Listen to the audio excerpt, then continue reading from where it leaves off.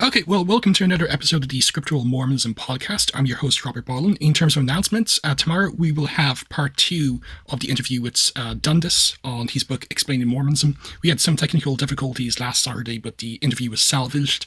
So part two will be a discussion of the chapters on soteriology of his book. Tark LaCour has agreed to come on to give an overview of macroevolution from an LDS perspective, as well as a critique of a recent creationist volume on the philosophical problems purportedly of macroevolution, so be on the outlook for that. I've reached out to Jeff McCullough of Hello Saints to have a dialogue on scripture and salvation, so hopefully he'll respond. He seems like a very nice chap, and he's been on Saints Unscripted, so hopefully he'll agree. And of course, the biggest news is Boland is off to America. I fought the feds and the feds lost, so I have my meeting with the embassy on the 4th of November, which is a Friday. So if you're the praying type, pray that it goes well. I've been told it's more or less all over and done with, and they're just basically making sure I'm not a terrorist. So I'll shave the beard and I won't keep halal for a few weeks. I've just got cancelled already. But joking aside, do keep me in your prayers. Today's episode is an episode I've been really looking forward to. It's going to be on a rather controversial issue, I agree, but hopefully we won't be controversial ourselves in our discussion of it. It's going to be on the discussion of Latter-day Saints and abortion. And I have someone who I greatly respect. He's produced a lot of really good blog posts and articles, Nathaniel Givens. Nathaniel, thanks for coming on today. Yeah, absolutely. Happy to be here. Great. And as you can see, we're both in the facial furniture club. Uh, but before we discuss this important issue, for those who may not know who you are, like maybe if you were to give like a brief biographical background, like who you are, what's your education, what do you do for a living, and what's your main interests within the broad spectrum of Mormon studies? Yeah, sure. So I've been kind of blogging and writing about Mormonism for a little over 20 years. I am the son of Terryl and Fiona Givens, so yeah, that's not a coincidence. Just if anybody's questioning the last name, yeah, those are my parents. So for me, I just kind of grew up thinking and talking about our faith. It was just a natural extension of that to start writing about it. In fact, I just finished or have a book coming out right now. It's my first book that I co-wrote with my father called Into the Headwinds. It's just about faith, why faith is difficult. So that's coming out from Erdman's, which we're pretty excited about. The actual release date is October the 18th. But yeah, I write for Public Square. I've had an article in Deseret Magazine just recently. Been on Real Clear Religion. Have my own blog. Just kind of write all over the place. Yeah. And I'll include in the link to the show notes the book you and Terrell have written, and also your blog and your author page on the Public Square, and anything else you want to include as well. So, as I Cool. said, today is a topic I've been wanting to discuss for a while, and I've been wanting to get Nathaniel for a while. So, fortunately, our schedules have both met today, and it's going to be on a very tricky issue. So, like, if you're going to be a bit triggered or something like that, hopefully we won't be too in your face about it. But this is a issue I'm very anyone who follows my blog and knows me, knows I'm very I have certain thoughts on this, and Nathaniel does as well, and it's the issue of abortion. And we'll be focusing mainly on the abortion, particularly Latter-day Saints, and the topic of abortion. Because a few weeks ago in the United States, of course, Roe versus Wade was turned over, and now it's going to be a states issue, and there's debates about that. So it's in the limelight again. In my native Ireland, only about 4 years ago, there was a referendum that actually legalized up to 12 weeks abortion. Previously, you could only get one if you went to England and so forth. It was basically illegal in the Republic. So for Latter-day Saints on both sides of the world, this has been like a hot topic, and it's a hot topic elsewhere as well. So hopefully it won't be an emotive issue. We're just going to be dealing with rather calmly. So please keep that in mind before you actually automatically want to turn off. So Nathaniel, again, thanks for agreeing, especially to come on to discuss this. It'll be interesting to see my podcast gets cancelled after this, but who cares? But so here's the $64,000 question. Is actually the Church of Jesus Christ of Latter-day Saints pro-choice, pro-abort, in the sense of like it supports abortion, or pro-life as in it opposes abortion? Or is there nuance to this? I honestly don't think there is a ton of nuance, although there's a little bit. The church is a pro-life institution, and there really isn't a lot of wiggle room around that. Okay, so what is, for you, the church being pro-life, what do you think that means? Yeah, so this is actually really important. A lot of people treat pro-choice and pro-life as just kind of branding categories for pro-abortion and anti-abortion, and I don't think that's actually accurate. So just to give a little bit of background, because I forgot to do this earlier, I kind of grew up in the pro-life movement. My mom was actually very heavily active in the pro-life movement when I was growing up. She was the official spokesperson for the Virginia Society for Human Life, which is the state affiliate of the National Right to Life Convention, or sorry, National Right to Life Committee, which is the oldest and largest pro-life organization in the United States. So I from a fairly early age was kind of exposed to the topic. I mean, not a whole lot. She wasn't really trying to teach me or indoctrinate me, but I was, there were meetings in the house. My mom held interviews. And then when I got a little bit older, I would actually go with her to debates, just as moral support and kind of just to be there. I even entered an oratory contest when I was in high school and kind of won at the state level and went to one of the National Right to Life conventions and competed at the national level, did not place. But yeah, I've been pro-life my whole life. And the reason I mention that is because when you're in the movement, you really understand that it's not just about abortion, but that there's actually a real philosophical core to the pro-life movement that is really about respecting the sanctity of human life. And that's not a buzzword. It's not, something that we say for marketing purposes. It's the actual genuine core of what it means to be pro-life. It's this attitude that every human being has innate dignity and deserves innate moral and legal consideration as a human being. And from that, you get opposition to abortion. You also get opposition to euthanasia or assisted suicide, which are other issues that are important to the pro-life movement. Other things that I think are really important to understand the pro-life movement, from that, you also get a very, very, very strong pro-disability community. So the overlap between the pro-life community and kind of the disability community, children with Down syndrome, is very, very, the Venn diagram has a ton of overlap there. Because if you have a genuine and sincere commitment that all human beings deserve equal moral and legal consideration, then that's going to come into play when you're talking about people who have special needs. And the pro-life movement puts its money where its mouth is. And I've seen that for decades growing up, how much love and care and support there is from the pro-life community for for people with special needs. So that's what it means to be pro-life. All right. In my opinion, there are two real core aspects when it comes to abortion. First is this idea that I've been talking about, which is you've got this idea that you're committed to the sanctity of human life. And how does that relate to abortion? 95% or more of abortions are elective, which means the mother is healthy, the child is healthy. The pregnancy did not result from rape or incest, and the abortion is basically a method of birth control. If you believe in the sanctity of human life, you cannot accept abortion in those cases. And so that is really the core of the pro-life movement is when it comes to abortion. You have the sanctity of human life, and how does that apply? In these cases, you have to be against abortion. Now, there are edge cases, and we'll probably get into those a little bit, where the life of the mother is at risk or where the pregnancy results from rape and incest. And in my experience, even within the pro-life community, there is discussion about that.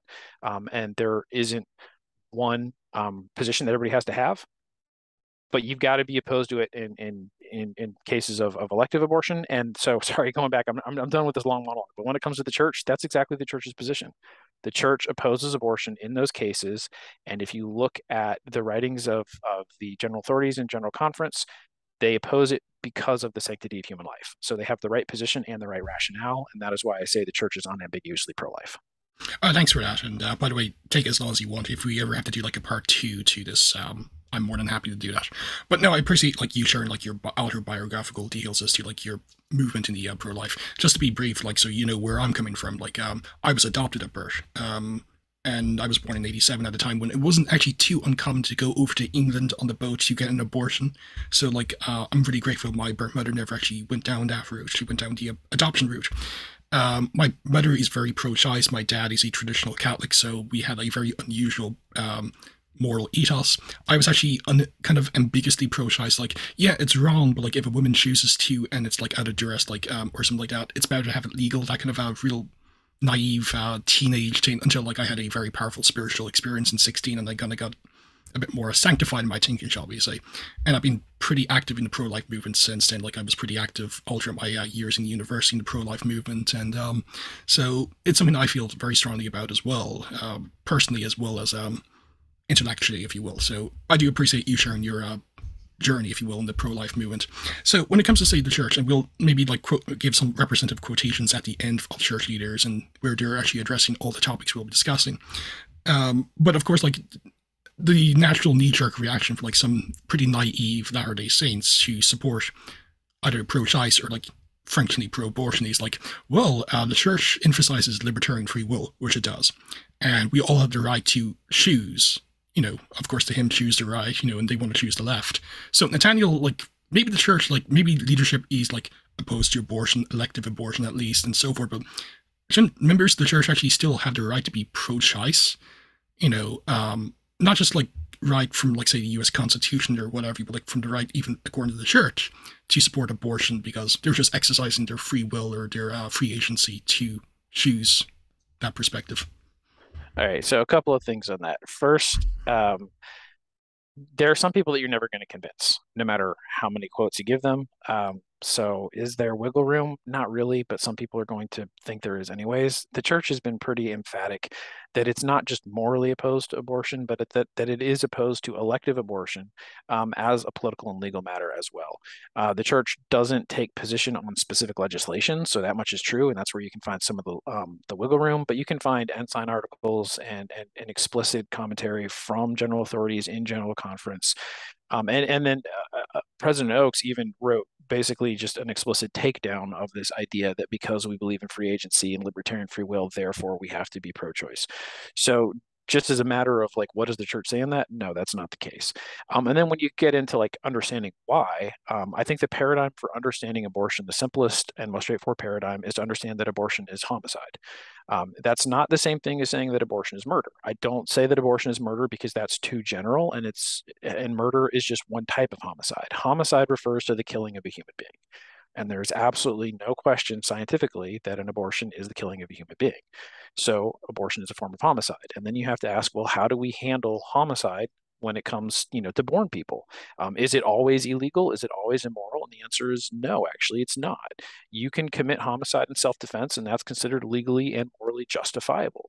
You can also, although this doesn't really relate to abortion directly, the church specifically says that killing in combat in a just war is not considered murder. So if you apply this paradigm of, okay, well, abortion is homicide, when is it legal? When is it permissible? When is it not? Right off the bat, it becomes very clear that if you're talking about saving the life of a mother, that abortion in that case would be legally and morally permissible, just as it would be, homicide and self-defense. And so you can actually get the church's positions from that. And then the last thing I'll say is that once we brought up this issue of homicide, well, how does free agency interact with homicide? Do you have a right to just go out and murder somebody? I mean, in the sense of, do you have the agency to do that? Yes. Does it follow from that we should make murder legal? No. So why is it any different when we come to this issue of abortion? And that's why this whole, well, we have agency. Okay, but if agency is a reason not to make something illegal, then why does it just apply in abortion? Why wouldn't it apply for child abuse, embezzlement, robbery, theft, murder, all these other cases? What is it? It doesn't make any sense. There's really no significant basis to the idea that because of agency and because of libertarian free will, therefore abortion should be legal. It's a non-starter. No, I agree. It's a non-starter, but I'm sure you've come across the whole, well, church teaches free will, ergo, it's actually functionally it's really popular just because of the rhetoric. It's rhetoric, is very appealing, and there's this emphasis on choice, and so because of that, yeah, an awful lot of Latter-day Saints, more than I would like. Although, in defense of the church, we are one of the most pro-life demographics in the United States, so by and large, we're doing okay. But for those Latter-day Saints who want to find wiggle room, that's where they're going to look. No, but I would agree with you. Like, yes, the church does teach like libertarian free will, and in terms of your theology of salvation, that's central to like our eternal identity. But as you said, like, well, why stop there? There's like a slippery slope. If it supports abortion, then ergo it should not be illegal or like very restricted. Why not anything else? And that's where you see the inconsistency in the interpretation of the doctrine as well as how it's played out functionally. But you do raise the issue, like say, there's nuance to homicide. Homicide is all murder is homicide, but not all homicide is murder. It's like all squares are rectangles, but not all rectangles are squares. From what I remember from like grade or primary school, and like even in the scriptures, and not to turn this into like a scriptural lesson, if you will, but for those listening, like you even have that nuance even in the Old Testament, like the commandment "Thou shalt not kill." The Hebrew there refers to intentional homicide. Basically murder. It doesn't refer to like say killing in self-defense, which the church allows for, or like if you're a combatant on against an enemy. I don't think like the Allies were wrong for killing Nazis during a battle.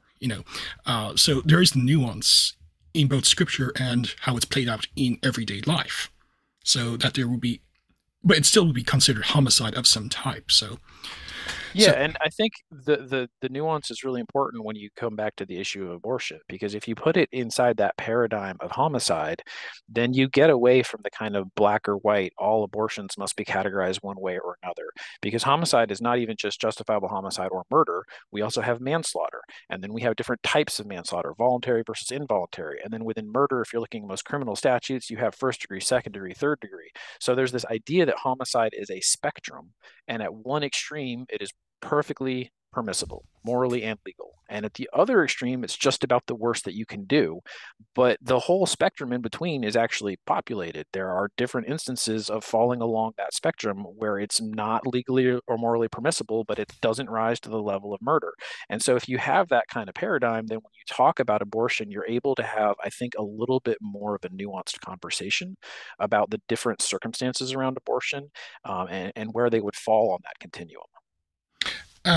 One argument I often hear, like when it comes to the inconsistency, and again, this is like one of those really stupid arguments, but it's so popular, we might as well just like get out. It's like, well, pro-life people like ourselves are inconsistent because when it comes to ectopic pregnancy, I'm unaware of any pro-life person who opposes it. There might be like a loon in Alabama, but like when it comes to ectopic pregnancy, they say, well, it's okay to perform an abortion in that case, and you kind of see where the logic is going. Yeah. So I've actually had that thrown out against me. Perhaps you've had it thrown out. The whole ectopic pregnancy, and of course, like the need or the want to impute to pro-life people such as ourselves and others a level of like basically insanity. Like we hate women. It's basically the bride.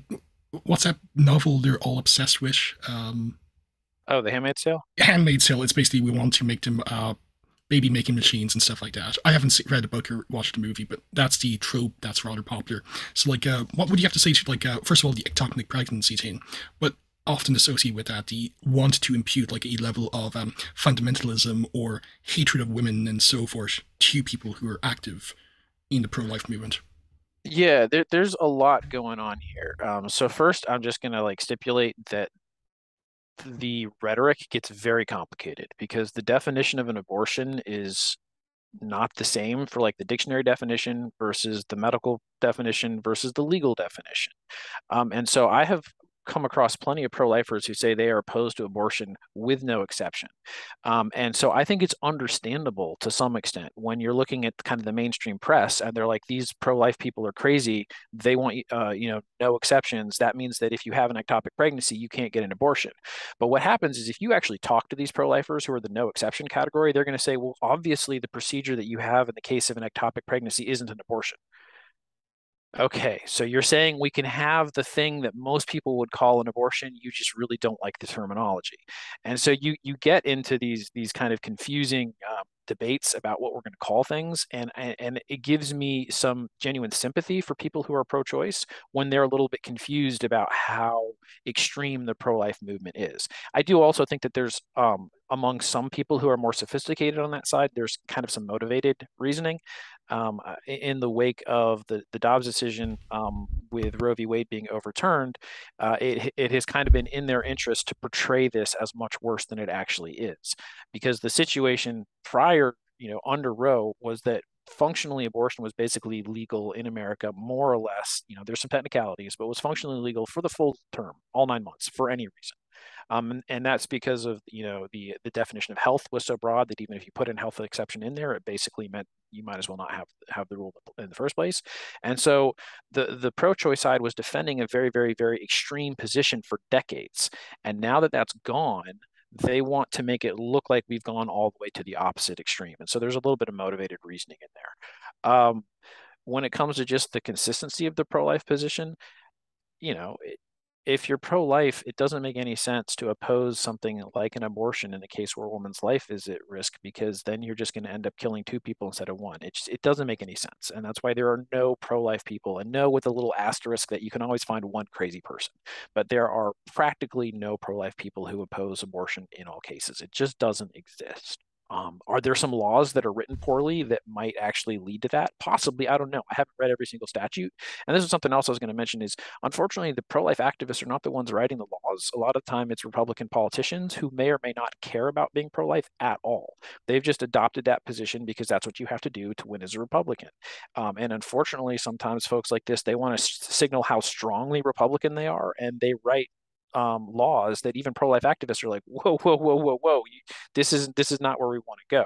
So I'm not defending every pro-life law out there, because my experience is there are some that are written sloppily and some that are just extreme because they're written by people who are trying to score points with the pro-life side without even understanding. It was like when Donald Trump was being interviewed when he was running as president, and there's no way anybody would believe that Donald Trump is actually a committed pro-life person, just none whatsoever.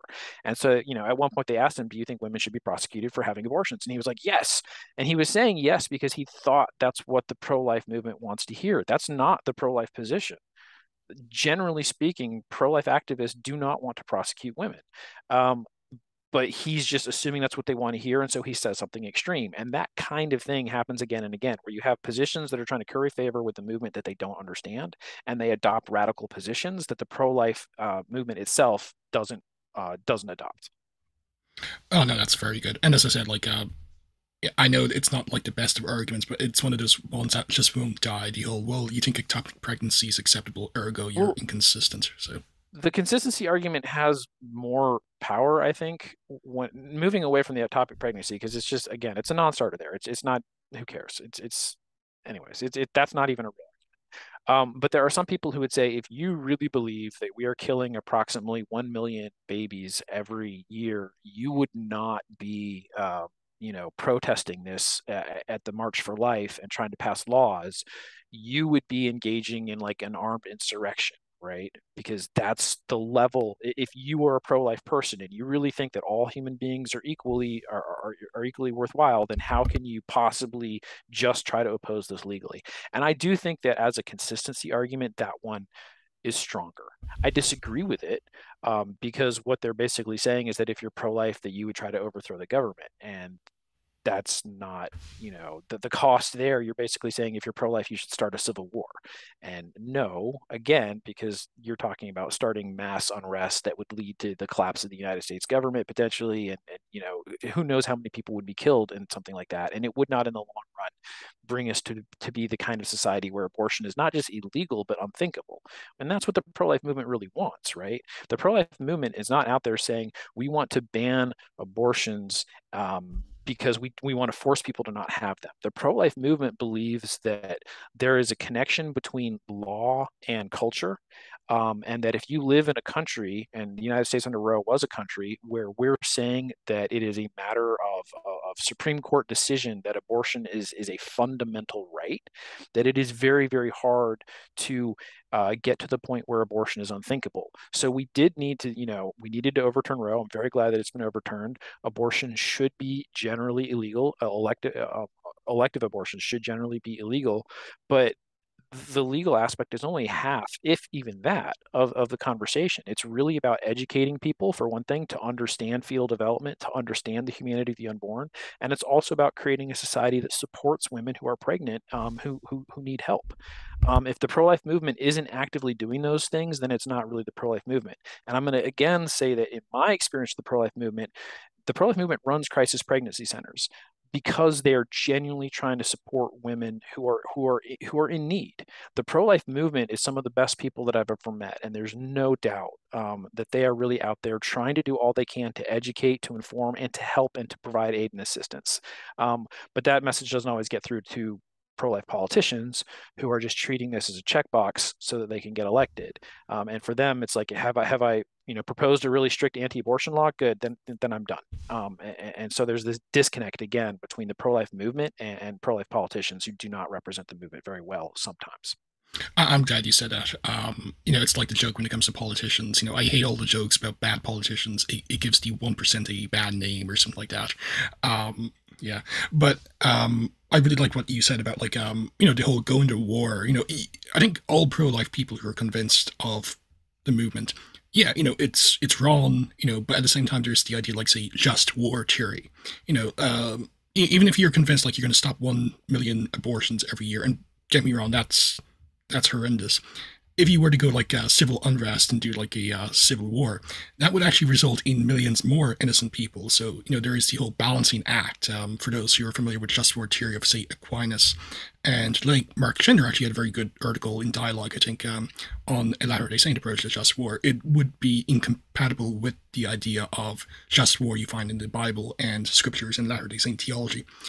So but again, that's like a caricature. The whole redneck with his gun, just wanting to overthrow the government. Which again, there might be one or two out there, even in, but I really doubt that's even a significant minority. In the pro-life movement. Yeah, I mean, there are some because there have been abortion clinic bombings, and Yeah, that's this logic. And so I just brought it up because you were asking about the consistency argument, and to kind of steal me on the other side, the strong consistency argument is if you guys really thought that we were killing a bunch of babies, which I do think, but if you really thought that, then you would engage in violence to stop it, and that's a stronger argument, but it's still wrong. oh, I agree. No, And and the I pro-life appreciate you like movement steel rejects manning. violence. Yeah, yeah, Yeah. and So yeah, I'm just trying to give like a stronger argument on yeah, consistency, but it's still it's still not correct. But at yeah. least it's not just dumb out of the gate. Yeah, and like I probably like if you think of like say the abortion bombings in like the say last 50 years, how many would there actually be? There would be some, but like it would be as rare as hen's teeth, I'm guessing. It's been a while. I remember the last one that I knew about, and I haven't looked this up ahead of time, but I want to say it was at least 10 to maybe 20 years ago. Yeah, And the pro-life movement unreservedly condemns violence in the interests of stopping abortion, like yeah, and period, that's the thing. full Like, stop. And that's why they're so rare. Like half the yeah, country, I mean, half the country is pro-life, more or less. And yet, violence against abortionists or against abortion clinics is incredibly rare, and that's because it's incompatible with the pro-life, with the actual pro-life ideology, to go around murdering people. It just that's completely rejected. okay. And a couple of years ago when they had a referendum here in Ireland, and you see this all throughout when it comes to say the pro-life versus pro-choice debates, is often, not always. I don't want to seem like I'm trying to like stereotype here, but often politicians who support the pro-choice movement, as well as the people on the street, if you will, they often appeal to, like, say, rape, being conceived in rape or incest, like and we'll get into like the church's position. This is going to be a good segue. And they say, well, in these cases, I think all sides agree, at the very least, it can be debated. It could be not necessarily like an evil, or at least a necessary evil to procure an abortion in this case. Ergo, the other 95% plus should be legal. It's kind of a bit of a sleight of hand, but maybe if you were to address like why that's kind of pretty disingenuous from many perspectives. Yeah, I mean, it just comes back to kind of what I said at the beginning. What's the definition of being pro-life? It's a commitment to the sanctity of human life, and as applied to abortion, it means that you must oppose elective abortions, abortions as birth control. Period. That's all it implies. But we've already talked about like the life of the mother exception, where everybody agrees that abortion should be permissible. So that means that we've already said there are some cases where abortion should absolutely not be permissible, and some where it should be.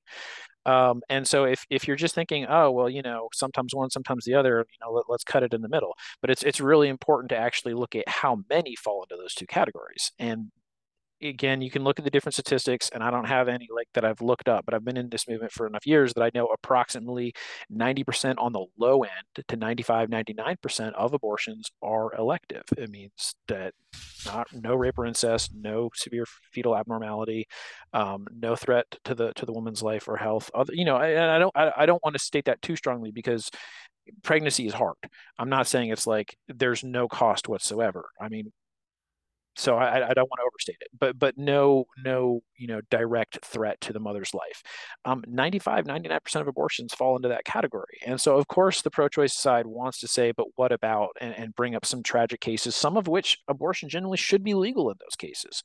And they want to bring these up, but it just doesn't make any sense to say that because of this very, very rare exceptional case, we should make it legal in all cases. It doesn't follow from that. Like Do you believe? go back to the homicide thing. Yeah, Because you're allowed to kill in self-defense, therefore we should have no laws against murder. It just doesn't make any sense. yeah, it's pretty absurd. Would you agree that it's often used as an appeal to emotion? Because, like, let's face it, like, loads of humans are more emotionally centered and intellectually centered when it comes to these type of issues. I mean, of course, it's an appeal to an emotion, but I don't rule out appeals to emotion. I think humans should be both rational and emotional, Yeah. and so I don't have. I mean, and when look when the pro-life says it's a baby, that's also an appeal to an emotion, Mhm. um, which is why I usually just say human being. I usually try to stay out of the emotional stuff. But yeah, obviously it's an appeal to an emotion, but I don't actually have as much of a problem with that. No, fair enough. And that's kind of a good segue because we talked about, like, say, the rare 5% or so exceptions, and that will go into, like, what is the church's official stance on this. If it's okay with you, I'll just read from the current handbook, and then we can use that as a segue into, like, maybe discussing it and so forth. And this is from the current handbook. The Lord commanded, "Thou shalt not kill, nor do anything like unto it," and that's D&C 59, verse 6. The Church opposes elective abortion for personal or social convenience. Members must not submit to, perform, arrange, or pay for, consent to, or encourage an abortion. The only possible exceptions are when pregnancy resulted from forcible rape or incest, a competent physician determines that the life or health of the mother is in serious jeopardy, a competent physician determines that the fetus has severe defects that will not allow the baby to survive beyond birth. Even these exceptions do not automatically justify abortion. Abortion is a most serious matter. It should be considered only after the persons responsible have received confirmation through prayer. Members may counsel with their bishops as part of the process. And then it says, presiding officers carefully review the circumstances. If a church member has been involved in abortion, a membership council may be necessary if a member submits to, performs, arranges for, pays for, consents to, encourages an abortion.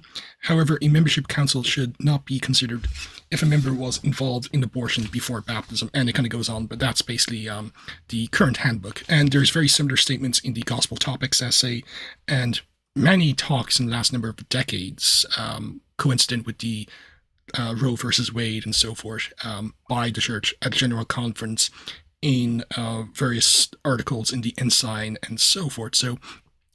Uh, so as a TLDR, what if you were to summarize what the church teaches from this and other sources? How would you sum up the church's view on abortion? I mean, it's just a mainstream moderate pro-life position. Like that's what they're saying. Don't have abortions for elective reasons. But they may be permissible, not guaranteed. They may be permissible in these, the narrow exceptions that you just read out, which is that's the pro-life position. Yeah, and I do like the fact that you emphasize that. Well, just even if they do fall under this kind of exception, even then that doesn't mean ipso facto you should get an abortion. It's just like it's allowable, even if you think it's like the lesser of many evils type of allowance, so forth. So, and I kind of let you knew in advance this would be the case, but like maybe play a bit devil's advocate and be like the ultra conservative, difficult Latter Day Saint here. It's like, well, Nathaniel, don't be wrong. I'm glad the church opposes elective abortion. That's like 95% or so. So there's no problem there. But let me come out with you. It's like, why should why should a unborn child, which is basically what a fetus is, it's developing, why should that actually be punished for the sins of the father in the case of rape, or why should it be killed? I'm not trying to use emotive language, but where I'm coming at when it comes to say, well, it's just because it might have birth defects or it was produced in the case of incest. It's like, well, don't they have this intrinsic right to life? And I often come across this, like, I'll admit, like, as someone who's very pro-choice, pro-life, jeez, pro-life. I'm going to get cancelled just for that. As someone who's actually pretty pro-life, I have wrestled and still kind of wrestle when it comes to these exceptions. Not that I'm like trying to publicly diss on the church, but like, how would you approach or answer someone who might raise these as objections to the exceptions? Yeah, I mean, I think it's important first to note that in the exceptional cases, the church isn't ruling one way or the other, either morally or advocating anything legally. The church is basically saying there are some very, very difficult cases, and in those cases, you know, we can't decide other than on a case by case basis. And I think when you understand it in those terms, even, because it's one thing to just blanket say, yeah, in the case of rape, abortion is fine, no problems, just go ahead. Um, that's not what the church is saying. The church is saying that in the case of a forcible rape or incest, I think forcible is just there to modify incest. So in the case where the pregnancy is non-voluntary, then it may be permissible. Not that it always is permissible. Um, so yeah, I think that's how I would kind of respond to a real conservative critique there. Okay, no, that's good. And some, again, to bring up the pretty bad arguments you often hear from like errant Latter-day Saints, but sometimes they might appeal, like, say, to that text in the Book of Mormon where Jesus, before he's born the day after, speaks in the New World, and they say, well, see here, like the human life does not actually begin until the first breath he's drawn, or at least the day of birth, and so forth. I'm sure you've heard that argument. It's based on the Book of Mormon. Now, for me, that kind of begs many questions. First of all, it could be an angel speaking on behalf of Jesus, the idea of a shaliach or an agent. But even if you think spirits only enter the body on the day of birth, that does not mean that what's developing in the uterus is not a human being who's sentient and can feel things. So it's kind of for me, it's pretty disingenuous. But do you have any comments on that pretty common proof text used by pro-choice Latter-day Saints to justify their perspective? Yeah, I think it's a little ironic because generally the pro-choice side is saying keep religion out of politics, and that sometimes pro-choice Latter-day Saints will try to use our theology to argue one way or the other. And our theology, to be honest, says nothing whatsoever about abortion. It just doesn't. And I was trying to scan through. President Oakes at one point actually just said that. He said that the church's position on abortion is not, a reflection of some kind of theology of ensoulment. Like, when does the soul enter the body? We don't know. And I just don't find that really relevant to a public policy discussion, because even if the church did have a really clear revelation on when the soul enters the body, why would that be the basis for making laws in the United States of America? Like, that to me is a weird violation of the concept of the separation of church and state. Like, why would we try to legislate our theology? The church is not trying to legislate theology when it comes to abortion. The question is the human being a human being? And the answer is yes. So we're done here. And if you look at President Nelson, a medical doctor, in his talks, he's very, very emphatic that the reason for the church's opposition to abortion has nothing to do with some kind of revealed theology or some, doctrine about ensoulment. It's because a human life starts at conception, and that is a scientific and medical fact. And so then you just have to ask the question, do you think it's okay to kill some human beings or not? And the church's position is that it's not. And that comes down to the sanctity of human life. And the sanctity of human life actually doesn't depend on something specific about ensoulment. So it's a weird position for Latter-day Saints to try to argue from the scriptures whether abortion should be legal or not, based on some speculative theology, when we're just arguing based on human rights. And I do find it funny, not saying like all pro-choice Latter-day Saints are like this, but many reject the Book of Mormon, or at least its historicity, so it's kind of odd that they would appeal to a text that they think is purely 19th century fiction to support their view. Of course, hashtag not all liberals, but at the same time, it's kind of funny. But you kind of mentioned Nelson. He had an excellent article in the Ensign in 2008, Abortion and Assault on the Defenseless, and he kind of touches upon this, the right to choose and stuff like that. When the controversies about abortion are debated, individual right of choice is invoked as though it were the one supreme virtue. That could only be true if but one person were involved. The rights of any one individual do not allow the rights of another individual to be abused. In or out of marriage, abortion is not solely an individual matter. Terminating the life of a developing baby involves two individuals with separate bodies, brains, and hearts. A woman's choice for her own body does not include the right to deprive her baby of life and lifetime of choices that her child would make. And I think whatever you can say about Nelson is, one, because of his medical background, he does know more than the next person when it comes to gestation and other things like that. Even if his focus was on heart surgery, he definitely would know about embryology and so forth. And two, say what you will about him, like, he definitely does know a lot about Latter-day Saint doctrine and theology, and I'm sure like the issue of ensoulment is not really a huge issue for him, because even if, and I don't believe this is the case, but even if you want to go and proof text that text in the Book of Mormon and say Jesus' spirit entered the baby in Mary's womb the day of the birth, and that's the case for all people as well, what's still developing in there is a person with brain function and heartbeat and so forth. So the issue of ensoulment, I think, is like another dodge. That doesn't actually make someone a human being with rights. And the irony is like trying to bring religion to, like, say, something where there should be like church state separation in their view. So yeah, it's problematic, but as I said, like, these are the type of arguments and function. for most cases, this is the best they can do scripturally, theologically, and even socially at times. But yeah, I do appreciate your thoughts. I know you kind of strapped for time, so like maybe as we wrap things up, and hopefully we can actually have you on for part two, where we can actually have a fuller discussion if you're up for that. But in terms of say resources, what are any books, articles, websites that you would recommend for those who may want to delve into, say, maybe the science of the pro-life movement, the arguments for the pro-life movement? One book I really liked was Frank Beckwith. He's a revert to Catholicism. He actually wrote a book on the philosophy of the pro-life movement. That's a very good one. So, do you have any recommendations for those who want to delve deep into the relevant issues? Yeah, so I won't recommend a book, but I will recommend a website or an organization. I am a huge fan of Secular Pro-Life. It's actually founded by some very close friends of mine, so I'm a little biased, but I think they do absolutely excellent work.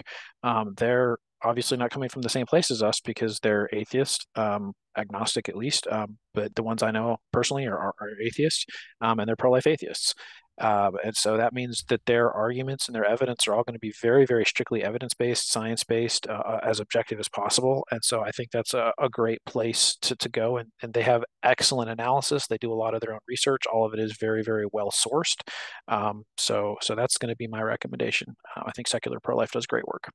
I'll include the link in the show notes to this for those because I'm aware of that website. It does kind of show like it's not a religious person versus non-religious person debate. I mean, it's like loads of other issues. Yeah, religion may inform why personally you are pro-life to some degree. It is for me, but at the same time, that's not the only reason. There's embryology, there's the moral arguments, and so forth. It's not like if you're an atheist, ergo you must accept it. The pro-choice position if No, you're I think religious. the Yeah. atheist position is, if anything, it's more important as an atheist to be pro-life because that's all you've got. You have one life and there's nothing else. As a Latter-day Saint, we don't know what happens to after an abortion. The most comforting idea might be maybe the soul gets to try again, maybe, I don't know. But at a minimum, there's life after death. So there's some solace if you're a pro-life religious person. If you're a pro-life atheist, this is it. This is the one shot. So if anything, it's more acute from an atheist perspective to stand for human rights because this one mortal life is all anybody gets. And so to be deprived of that is to be deprived of literally everything, and there's no recompense possible. Yeah, not to bring politics too much into this, but like anyone who knows me knows I'm actually a libertarian. More of the Ron Paul type, not the take your clothes off, your Spike Cohen type. But there is the non-aggression policy, and I do think that's a very good way, even if one is atheistic in their worldview, to actually argue for, and rather convincingly, for the pro-life movement once you realize that it's not just a complex cells, it's something personal, and therefore the non-aggression policy, the NAP, does kind of kick in, and I think that's a very good segue into like the other things as well. If one is either libertarian-minded and or even atheistically minded, but they do believe in the existence of like morals and so forth, and not simply as social constructs, it's pretty important as well. So one thing I do want, I'm happy to come back and we can go into like the actual arguments around abortion. I think those would be good. But Definitely. one thing I just wanted to emphasize is that the pro-choice side really wants to put all the emphasis on the women, and they want you to look away from the child that's involved in the question. And they also want to tell you that the pro-life side is doing the opposite, and that the pro-life side wants you to just see the child and completely ignore the interests of the women. And that is not what the pro-life movement is about. And so we haven't talked a lot about in this conversation. It just hasn't really come up. But the cost of pro-life legislation on women, um, and I don't really think there is. I think pro-life legislation is pro-women legislation, but I do think that obviously pregnancy is hard on women, and that abortion is complicated, and that I believe the pro-life movement really genuinely is concerned with both the welfare of mothers and their children. And I emphatically am concerned with that. And so the one other site I'll recommend as well is Feminists for Life. I think it's really, really, really important to be able to see the feminist perspective on abortion because there is one.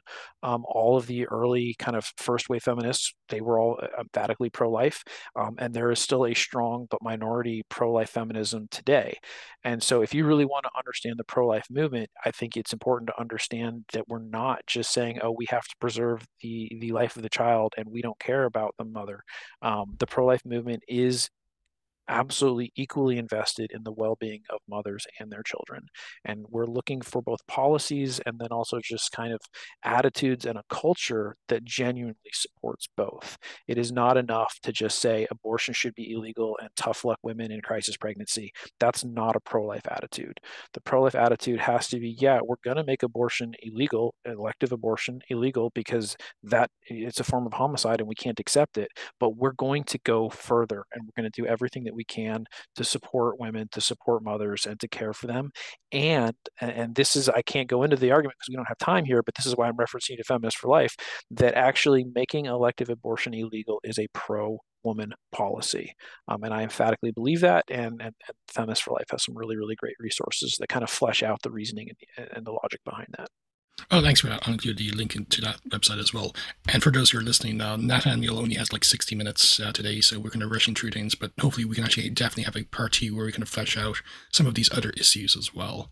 So before we end, thank you again, Nathaniel, for coming on. I do greatly appreciate it. I'll include the relevant links to both your forthcoming book published by Ermans and your website, your blog, and other places, as well as the two websites you mentioned.